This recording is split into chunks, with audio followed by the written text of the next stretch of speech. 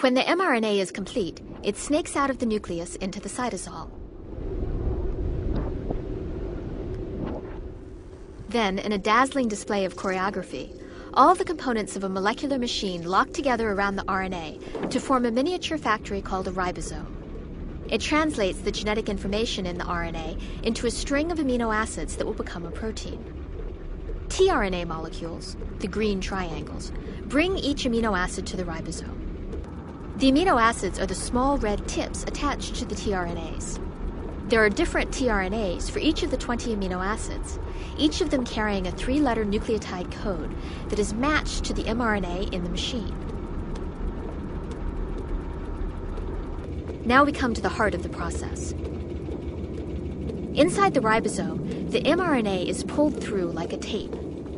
The code for each amino acid is read off, 3 letters at a time, and matched to the 3 corresponding letters on the tRNAs. When the right tRNA plugs in, the amino acid it carries is added to the growing protein chain.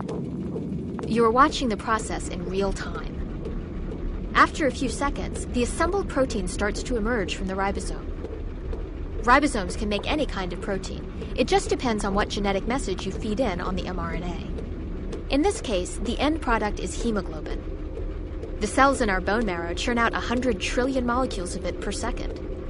And as a result, our muscles, brain, and all the vital organs in our body receive the oxygen they need.